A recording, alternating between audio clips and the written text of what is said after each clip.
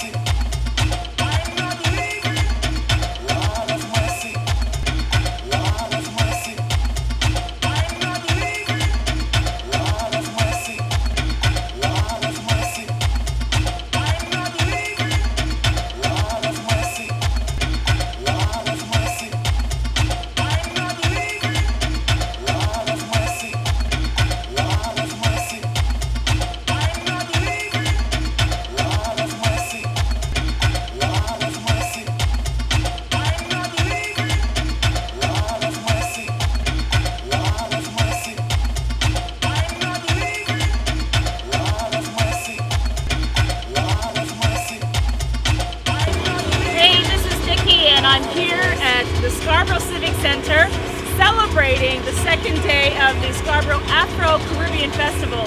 And I am having such a hard time right now walking by the food vendors. I had to stop by and talk to some of the lovely people behind the Red Snapper Caribbean Family Restaurant, which is located in Ajax. How are you doing today? I'm good. Awesome. How are you? Fantastic. And it smells amazing here.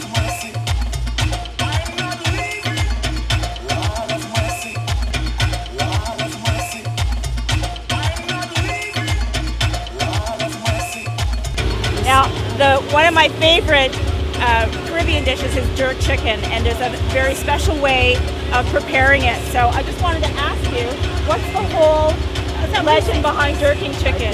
We season the jerks. We season it. Then we place it on the drum. Okay. And it's there and pre-cooked. It's pre-cooked. Okay. After it's finished, we just chop it up and put the jerk sauce in it. And the jerk sauce in it. Yes. And what's in the jerk seasoning? The jerk seasoning. What kind of seasons do you have? Well, we have the secret in the seasoning. So the secret's not coming out today. No, we cannot give away the secret. All right. Okay, yes. I respect that. Yes, yes, okay. yes. Thank you. Okay. Well, we'd love to sample some jerk chicken if you have any. What do you mean? Fresher. We have a little. We'd love to get a sample of the jerk chicken if you have any. For sure. You can. Yes. Yay! Score.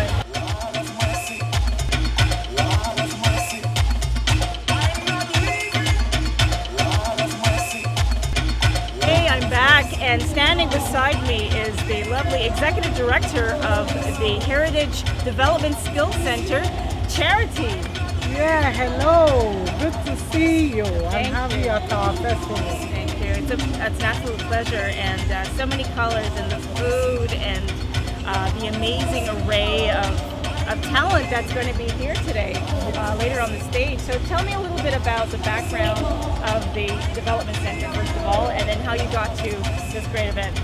Okay, Heritage Skills Development Center has been in existence for over 20 years. Actually 21 years precisely. It's a non-profit organization with a mission to promote the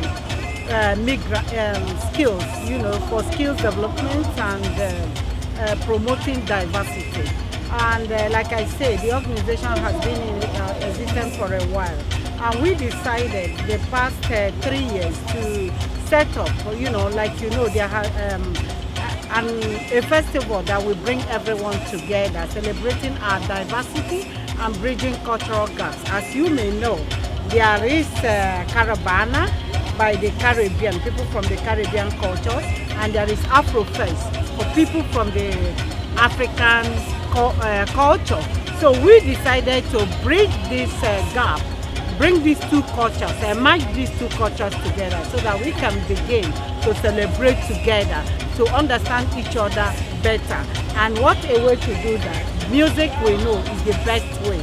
Sharing of music, sharing of food, and sharing of you know, our cultural as well as celebrating our diversity. And it's amazing too, Sherry, sorry to interrupt you, that there's a lot of similarity in the food and some of the cultural attributes. That's correct, that's correct, you know. So a lot of, you know, like Nikki said, yes, a lot of similarities in the food or the African food as well as the Caribbean food. The only thing is that some of them are cooked differently.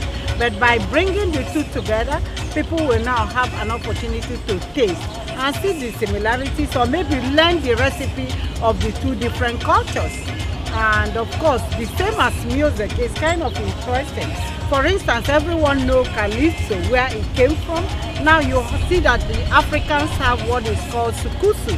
And then the Sukusu and Calypso, the same style of dancing, same rhythm, same style, but they have different names. And it's only when we come together, we'll begin to discover all these similarities. Fantastic. And thank you for allowing us to get first taste and first view of those two cultures coming together. So what can we anticipate today? Today is Sunday. Yes, we have a lot of artists, at least about 12 artists, different talented artists. Oh, I missed one thing. One of the key things the festival is also trying to do is to promote the emerging artists, young artists in our midst. We know that a lot of young black people have some talent, singing, entertainment and all that. Someone needs to expose them.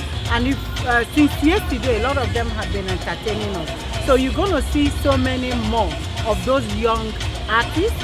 We also have like booth art, young, Art of the Box, which is a program of young people like construction and things like that. We have career like Centennial and all that.